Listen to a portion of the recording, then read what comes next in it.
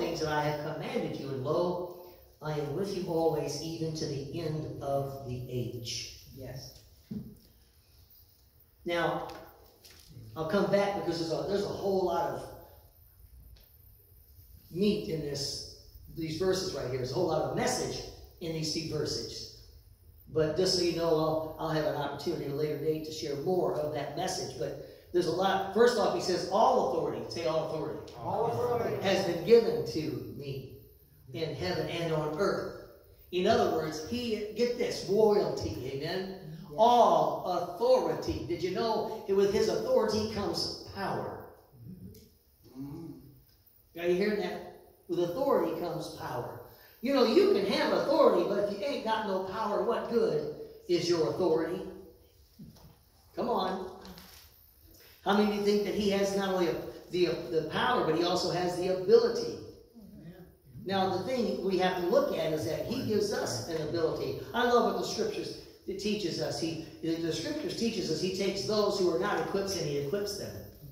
Yes, he does. Can I tell you, that's what the church is here for? That's what the church has been gifted for the equipping of saints to do what? To make them feel good. To make them happy. No. To witness and to make disciples. To make disciples. To do work of ministry. Because the idea of just coming to church, and get this, just to coast through life, can I tell you, the only way coasting works and keeps working is downhill. Yeah. Anybody? Here we are in Revelations. In the 21st chapter says, this is John the Revelator. He says, now I saw heaven and a new earth. For the first heaven and the first earth had passed away. Also there was no more sea. Then I, John, saw the holy city, New Jerusalem, coming down out of heaven from God, prepared as a bride adorned for her husband. And I heard a loud voice in heaven saying, behold, the tabernacle of God is with men, and he will dwell with them, and they shall be his people. God himself will be with them and be their God. And God will wipe away every tear from their eyes. There shall be no more death, nor sorrow, nor crying. There shall be no more pain, for the former things, say former things, have passed away. Then he who sat on the throne said, behold, I make all things new. Yes. And he said to me, write, for these words are true and faithful. And he said to me, it is done. I am the Alpha and the Omega, the beginning and the end. And I will give of the fountain of water of life freely to him who thirsts. Praise the Lord. He who overcomes shall inherit all things. And I will be his God, and he shall be my son. Yes. Do I want to read the next? Because it gets you in trouble. But the cowardly, unbelieving, abominable, murderers, sexually immoral, sorcerers, idolaters, and all the liars shall have their part in the lake which burns with fire and brimstone, which is the second death.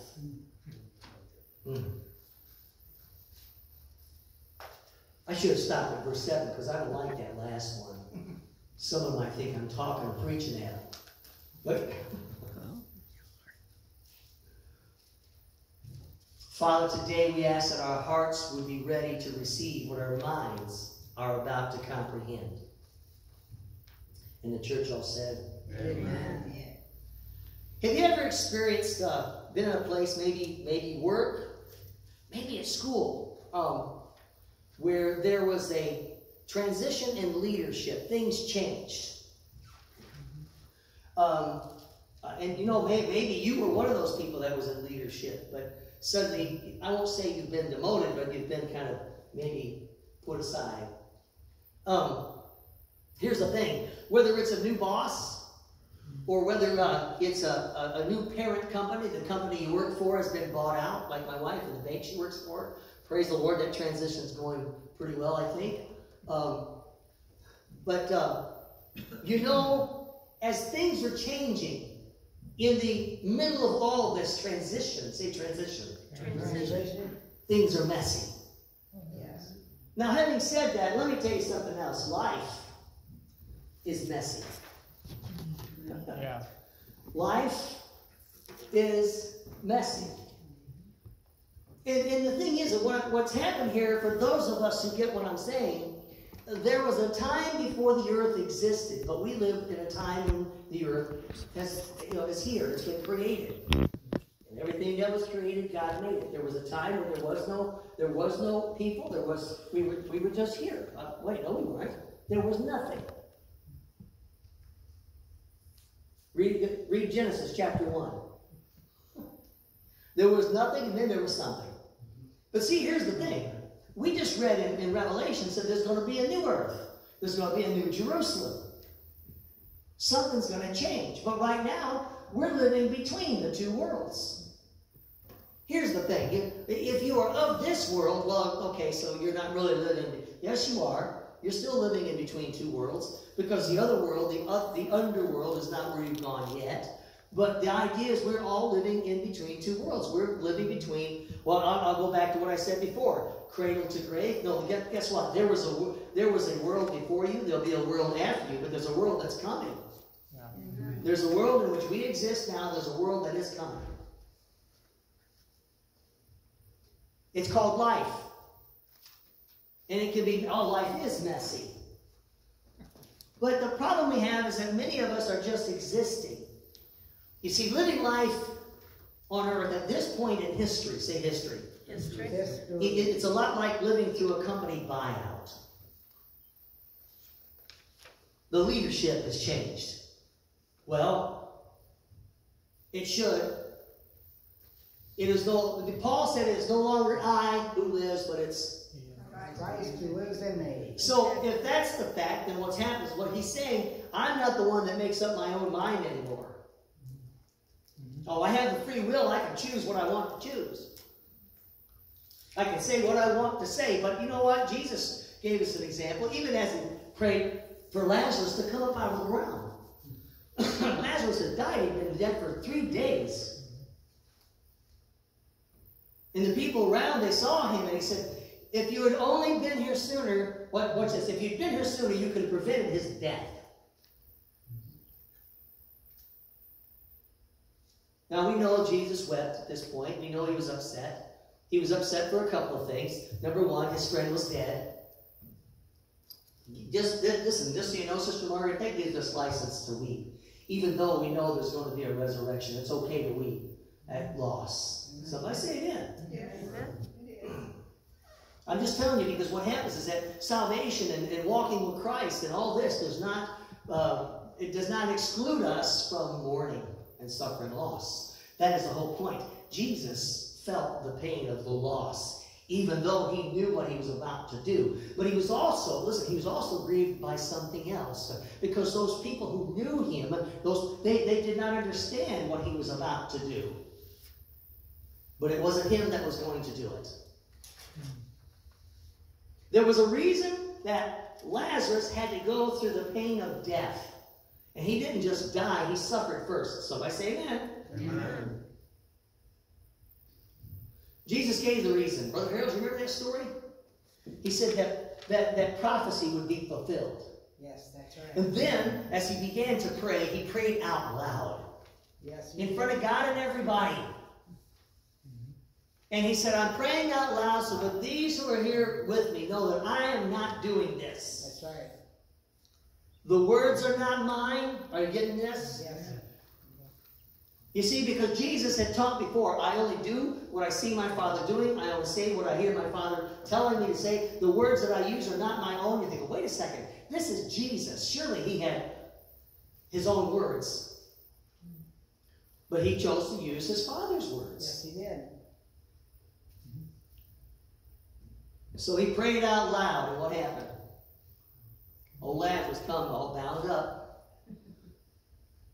Now Jesus, at this point, gave the people responsibility. You see, he came and he was out of the grave, but he was still bound up. This is part of that life in the middle. life between worlds. Yes. This is part about when you see somebody who's all bound up in some things, you who are spiritual, go to them and loose them and let them go. Isn't that what Jesus said? Yes. You've got to understand, in those days, it was not customary to touch the dead man's clothes or to be anything or anything. Well, of course, he's not dead anymore, but surely he stinketh.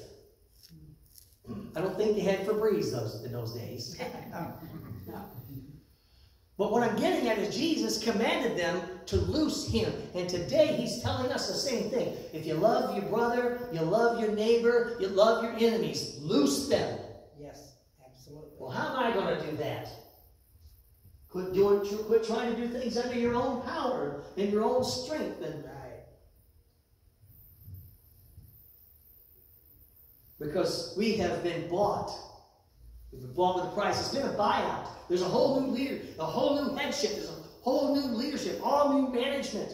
The leadership is supposed to have changed, but even in the world, Jesus is on the throne. Think about this. But evidence of the old regime is still around us. Remember when Jesus prayed, Father, not that you would remove them from the world, but while they're in this world, that their faith will not fail them. Are you hearing this? Because they're going to be in a world that's full of trials and temptations and trouble. Absolutely. It's not going to be easy. And we're still in our filthy flesh. You see, as we look forward to life with the new heavens and a new earth, we're daily confronted with a temptation. Temptation to go back. Temptation to sin.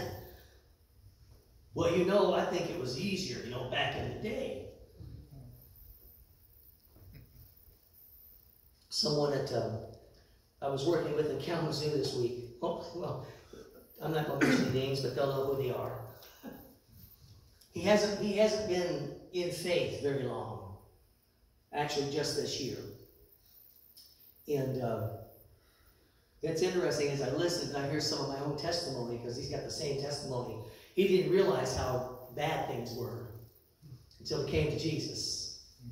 But he also noticed something else. Is life seemed to be a whole lot easier. Seemed to be a whole lot easier when I lived life the way I lived my life before. I said, yeah, how's that? He says, I stayed drunk. I said, but who was that easy for? Are you getting what I'm saying? Anyway. And there are things that happen in our lives when we're sober that might make us want to drink. I know some of you sitting here now, no, never me, no. I will promise you there is something in your life that right now is looking to tempt you. There's something right now that is looking to ensnare you. When we get so prideful that we just look at those things that might be rather obvious. It's so easy to look at other people and see their misgivings and their miscomings and their shortcomings. You see, Jesus never promised us an easy life, but he did promise to be with us. In John chapter 16, verse 33, as a matter of fact, he says this in this particular scripture. Where'd he go? Oh, it's on that page. In John chapter 16, he says, I have said these things to you that you may have peace. But look at this. Don't stop reading there. John 16 and 33 says, in the world you will have tribulation, but take heart, I have overcome the world. Somebody say, well, praise the Lord. Praise the Lord. And did you know that what Jesus did, you can do? Did he not say that the things that I've done, you can do, and greater things will you do? Because I'm going to the Father. Somebody needs to be the Lord hand clap of praise there, because I'm telling you right now that we overcome disgrace with his grace. Maybe you're not a rock star. Maybe you can't dance. Maybe you're not all that pretty either. It doesn't matter. Maybe there's something in your life that you're ashamed of, but there is no disgrace when it comes to God's grace, because Jesus provides enough grace to cover it all. Somebody say amen. Amen. 2 Corinthians chapter 5, verse 21 says this, God made him who knew no sin to be sin for us, so that in him we might become the righteousness of God. We might become the righteousness of God. I'm hoping to become that every day. I need grace. I need grace for today. I'll need new grace for tomorrow. And tomorrow I'm going to have to call upon him so that I might become the righteousness of God. Jesus' death and resurrection paid for our past, our present, and our future sin. Yes, it did. See, the thing is, many of us, we have this issue with pride. And the pride is like this. So, because I'm not going to be tempted by this, this, or this, I'm better than they are. Can I tell you, that's pride. In most cases, we won't be tempted by those things because, we really don't like that stuff. Drinking, there are some things I can tell you when I was a teenager, I tasted and I'm thinking, how can anybody do this? I don't care how much sweet pop you mix together, or how much, I don't care what you did to that. That was nasty stuff. Yet people would drink it by the pints, or the quarts. How did they do it? But there were some things that, I could like this. Don't tell me that there's not. Listen, I'm not much of a drinker, never have been, because I did silly things when I drank, embarrassing things. Yeah, just so you know, I wasn't embarrassed while I was under the influence. Whoever it is, right? But after I sobered up, either my cousin or my wife or someone else said, "Do you know what you did?" I said, "No." I did not. And then they showed the pictures. Anyway, don't worry. It was before the internet. You're not going to find them. And don't let your imagination run wild. Here's the deal. Satan would love nothing more than to distract us from the commission that we've been given. And there are many who have succumbed to his distractions. What was the Great Commission? Go make disciples. Over the last couple of months, I've been saying this. I've been asking, who right now, some of you have been saved longer than I've been. Some of you have been saved as long as I've been alive. And you haven't yet to make one disciple. Did you know that he gave us a command to make a disciple? Yes, he did. You might be sitting here today, so I'm kind of old. I don't know what else I could do. Listen, you're going to have to get over that old age thing. The Great Commission. Because it is a great commission. You've got to get over the old age thing. There is so much more that you can do that you could ever even imagine. We just have the idea that we need to be able to sing and dance and look pretty. Brother Larry, you got the last part. You got the pretty part. Got new hair. Okay, well, less hair. What I'm saying here is that you can let your light shine if you've got a light to shine. Amen. Back in the day when I would partake of the spirits, and I really didn't, this is ridiculous, I didn't like it. So why did I do it? Well, I like the way it makes me feel.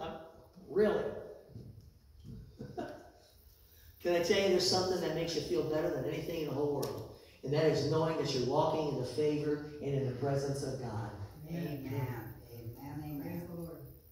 But the devil would love nothing more than to distract us from that commission, from the purpose, from the job. I'm going to call it the job that we have been given. So if you have been lingering questions about your worth, of God's nearness, how close he is to you, know that the word says that he's not far from you.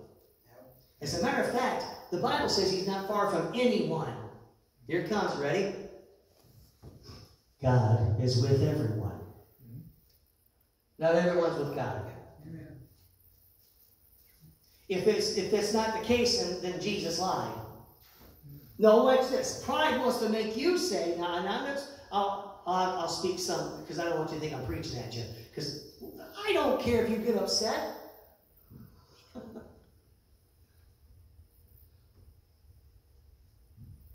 Pride wants to make you think that because you're here in church this morning, because you pray, because you read your Bible, because you do this, that, or the other thing, God loves you best. There may be some truth to that. Some truth. But how many of you want the whole truth? I mean, all of it. You want all that God has to offer? You see, we don't earn God's favor. We don't. And we don't need to fear reaching out to Him, because maybe you're realizing something. Usually what happens, Brother Ed, quite often when people compare themselves with others, it's because they're trying to make themselves feel better. Well, at least I'm not like that one over there. What? Story in the Bible about that too, isn't there? At least I'm not like that one. See, when we come to a place where we're broken over our own weakness, when we're broken over our own sin and our own failures, when we come to a place where we're grieved, there it is. And we can show mercy to someone else who's got their own problems.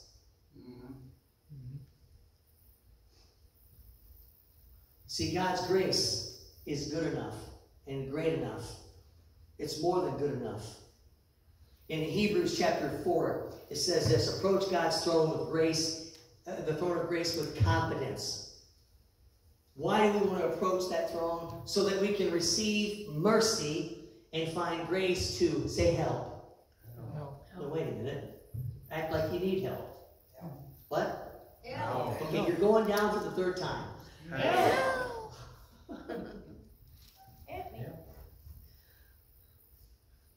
Someone asked me, because I talk a lot, I do.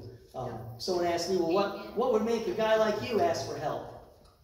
Okay, a couple weeks ago, see that wound right there? I yelled for help big and loud.